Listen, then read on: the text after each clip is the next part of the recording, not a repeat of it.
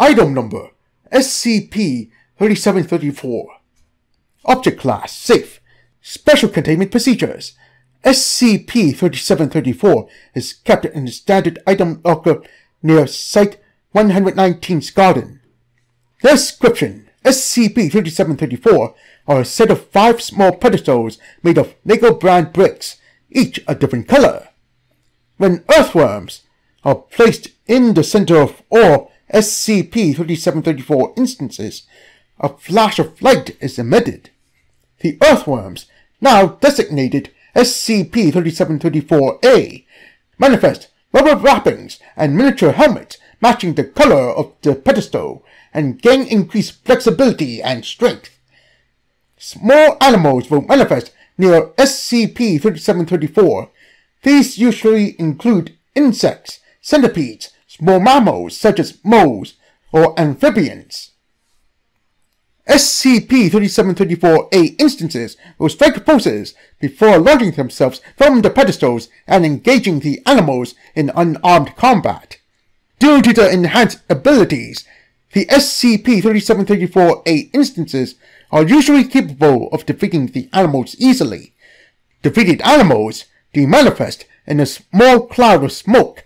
Upon victory, SCP-3734-A instances move back to their pedestals and their wrappings and helmets demanifest.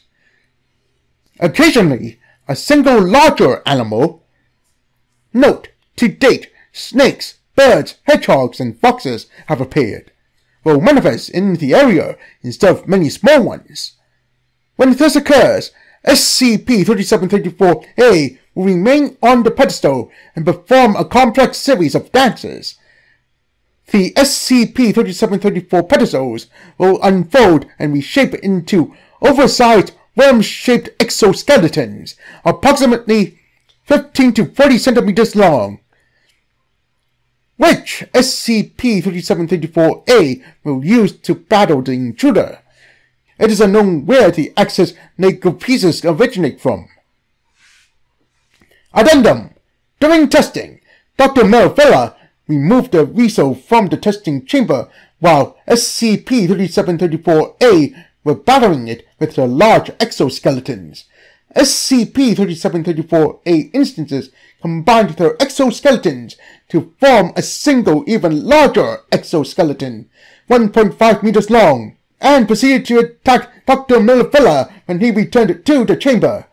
Dr. Melvilla managed to defend himself long enough to escape the chamber, at which point the exoskeleton posed dramatically and produced confetti and a musical cue before splitting back into individual exoskeletons and then returning to pedestal form.